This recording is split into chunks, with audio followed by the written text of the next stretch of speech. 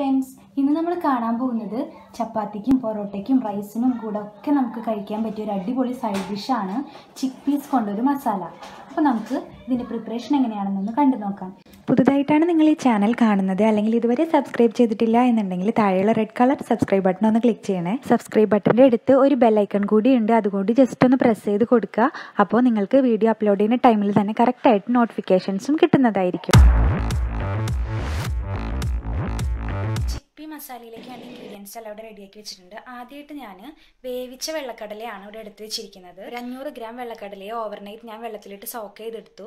അതിന് ശേഷം നന്നായിട്ട് ഡ്രെയിൻ ചെയ്ത് നന്നായി ക്ലീൻ ചെയ്തെടുത്ത വെള്ളക്കടലയെ ഒരു പ്രഷർ കുക്കറിലേക്ക് ഇട്ട് കൊടുത്തു. അതിലേക്ക് 1 ടീസ്പൂൺ ടേമറിക് പൗഡറും ആവശ്യത്തിന് ഉപ്പും ചേർത്ത് കൊടുത്തു. അതിൽ വെള്ളക്കടല മുങ്ങി നിൽക്കുന്ന ക്വാണ്ടിറ്റിയിൽ വെള്ളവും ഒഴിച്ചു കൊടുത്തു.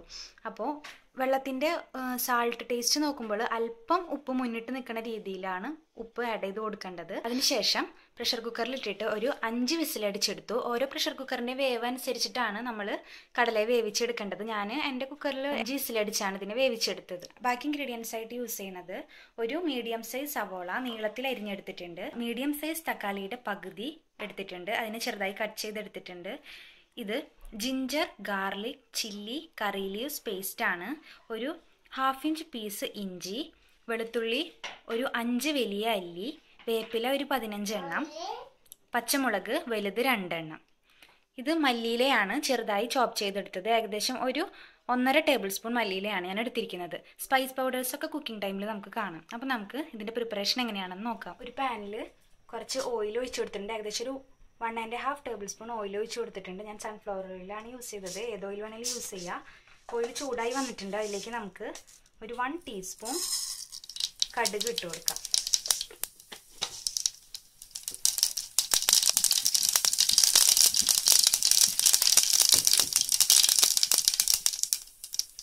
ഇതിലേക്ക് ഒരു പിഞ്ച്, കുറച്ച് മതി, നല്ല ജീരകം കൂടി ചേർത്ത് കൊടുക്കാം.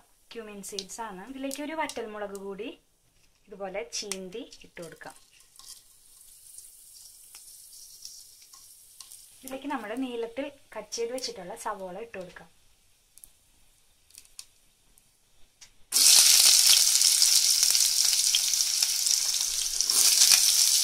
സവോള വാടി വരാൻ വേണ്ടി മാത്രമായിട്ട് കുറച്ച് ഉപ്പ് ചേർത്ത് കൊടുക്കുക. ഉപ്പ് നമ്മൾ ഓൾറെഡി കടലിൽ ചേർത്തിട്ടുള്ളതാണ്, അതുകൊണ്ട് അധികം ആവരുത്. പിന്നെ ട്രാൻസ്പെറൻ്റ് ആവണ വരെ ഒന്ന് വഴറ്റിയെടുക്കാം.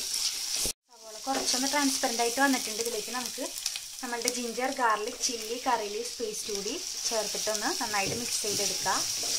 നന്നായിട്ട് വഴന്ന് വരും, അപ്പോൾ നല്ലൊരു സ്മെല്ലൊക്കെ വരും. ആ ടൈമിൽ നമുക്കിതിലേക്ക് തക്കാളി കൂടി ആഡ് ചെയ്ത് കൊടുക്കാം. നമുക്ക് ടൊമാറ്റോസ് കൂടി ആഡ് ചെയ്ത് കൊടുക്കാം. തക്കാളി നന്നായിട്ട് ഉടഞ്ഞ് വരണം, അതുവരെ നമുക്കിതിനൊന്ന് ഇങ്ങനെ കുക്ക് ചെയ്തെടുക്കാം.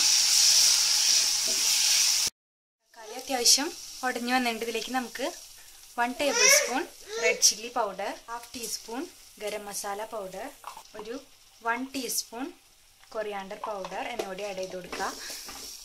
മുളക് പൊടിയൊക്കെ എരിവനുസരിച്ച് യൂസ് ചെയ്യുക. ഞാനിപ്പോൾ ഇതിൽ പച്ചമുളകും ആഡ് ചെയ്തിട്ടുണ്ട്, അപ്പോൾ അതൊക്കെ എരിവിനനുസരിച്ച് ഓരോരുത്തരുടെ ഇഷ്ടത്തിന് ഉപയോഗിക്കുക. ഈ പൊടികളുടെ ഒക്കെ റോസ് സ്മെല്ലൊന്ന് മാറി വരണവരെ ഇതിനൊന്ന് വഴറ്റിയെടുക്കാം.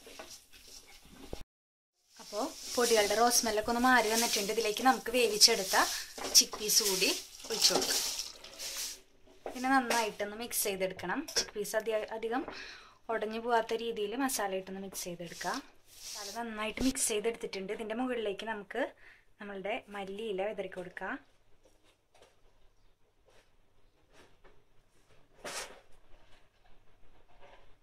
അതിനുശേഷം അടച്ചു വെച്ചിട്ട് ഇതിനെ ഏകദേശം ഒരു 2 മിനിറ്റ് ലോ ഫ്ലെയിമിലിട്ടൊന്ന് കുക്ക് ചെയ്യുക. അതിനുശേഷം ഫ്ലെയിം ഓഫ് ചെയ്യാം. ഏകദേശം 2 മിനിറ്റ് കഴിഞ്ഞിട്ടുണ്ട്. നന്നായിട്ട് ബോയിലായി വന്നിട്ടുണ്ട്. അപ്പോൾ ഇതിൽ നിങ്ങൾക്ക് ആവശ്യത്തിനനുസരിച്ചുള്ള കൺസിസ്റ്റൻസിയിൽ എടുക്കാം. നല്ല തിക്ക് ഗ്രേവി ആണെങ്കിൽ വെള്ളം നന്നായിട്ട് വറ്റിച്ചെടുക്കാം. അല്ലെങ്കിൽ ഇപ്പോൾ കൂടുതൽ ഒത്തിരി കൂടിയും ലൂസായിട്ട് ഉണ്ടാക്കണമെന്നുണ്ടെങ്കിൽ കുറച്ചുകൂടി തിളച്ച വെള്ളം ഒഴിച്ചു കൊടുക്കാം. അപ്പോൾ നമുക്കിതിനെ സെർവിങ് പ്ലേറ്റിലേക്ക് മാറ്റാം.